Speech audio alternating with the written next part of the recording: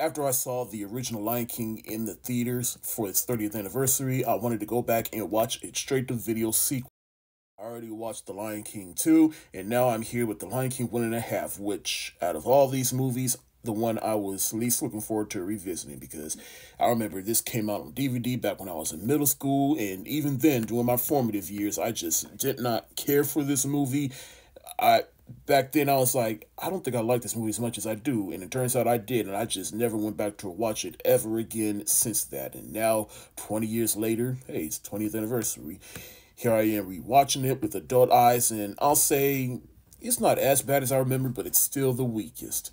But let's quick side note, I would have done a dedicated video for this movie, but I got so much going on right now. I got some projects that I gotta get going on, and of course I got a wedding to go to this weekend, and of course October is starting, Halloween starting, and so I gotta pick and choose what I'm going to make a dedicated video for. So this movie just kind of got the shaft, but given how I feel about this movie, I don't regret not making a dedicated video for this. So yeah, let's get into it. But this movie is basically a mid-cool, in-between-cool, whatever kind of cool you want to call this.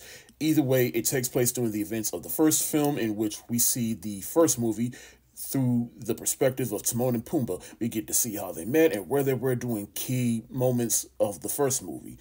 But before that portion, the movie is centered around Timon, in which he's the central focus. He's part of a merchant clan, whatever you want to call it, but they kick him out because he's too forward-thinking and he likes to think outside the box, and he meets Pumbaa. They form a friendship, and then we see Timon and Pumbaa where they were doing the Circle of Life, Be Prepared. I just can't wait to be king. I do like how they're the ones that stopped that number. I thought that was a little creative. Doing the whole stampede seed, and then they finally found the paradise where they get to chill out and eat bugs, and then they meet Simba. We get to see more time between Timon and Pumbaa and how they raise Simba. Then Nala comes in, they get jealous, they try to stop Nala and Simba from falling in love, which Simba and Nala do on their own, if you've seen the first movie. And then there's even a bit where they see the clouds coming with Mufasa, and they talk about, hey, a storm's coming, we should get out of here. And then the whole climax in the movie, they get the help of the merchants, and they help them take care of the hyenas while Simba took out Scar. And then the end of the movie ends with Timon taking the other merchants to the paradise that they found. And this whole movie was also like Mystery Science Theater. Timon and Pumbaa watching themselves, and then other Disney characters come in. There's even some fourth wall breaks within this movie.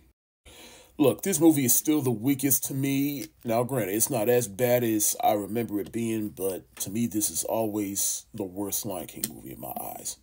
Even worse than the remake that came out a few years ago, but at least that movie has some stellar animation. And to this movie's credit, this movie does have some pretty decent animation compared to other straight-to-video Disney sequels. The music is definitely a step down from the first two movies, though I do like the song in the beginning, the hit before the hyena come. And then I totally forgot Raven, back in her Disney Channel days, made a song for this movie that played during the end credits. In the end, I feel like this movie really could have worked as a full movie. Like, if they had just centered the movie around Timon and his merchant family and how he met Pumbaa, if they had just centered the movie around that portion of the movie, if they just stretched the movie out and how Timon and Pumbaa, they formed a friendship, and how Timon, he broke away and then he basically became his own person, and then end the movie with basically how they met Simba. They just centered the movie around that could have made for a decent movie. But no, they just had to tie this movie into the first movie for nostalgia, because at the time it was 10 years after the original Lion King came out, and now this movie could have worked, and it's not as bad as I remember it being, but it still doesn't change the fact that this movie felt like a cash grab. And that's why I'm going to give The Lion King 1.5 the thumbs down emoji. This is your boy Bankful B of The Lassiter Factor. Stay safe, wash your hands, peace.